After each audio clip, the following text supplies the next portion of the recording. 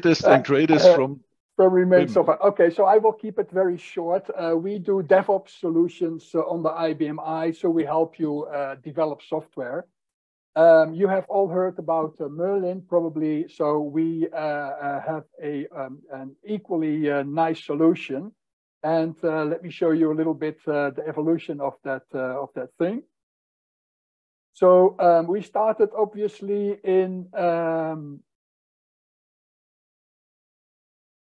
the green screen.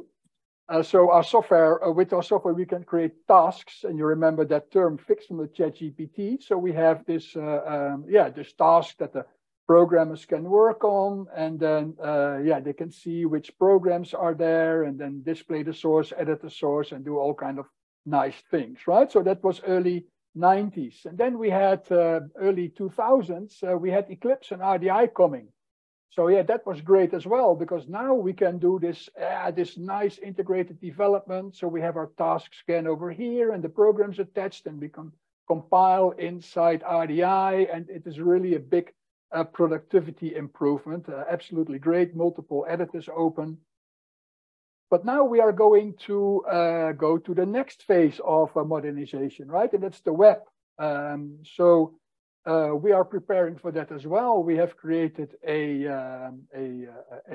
web interface that will show all your tasks in the web. So nothing to install anymore. It is all ready to go, right? So you just send a link to your developer, and the developer can start working with all the open tasks for its specific application. And also here I can see the task details. And I can also see the objects attached to that task. Let me just find that. Am I in a good one? Let me see. Okay, not okay. So let me try another one. It's okay. Yes, on the moment supreme, of course, nothing is working.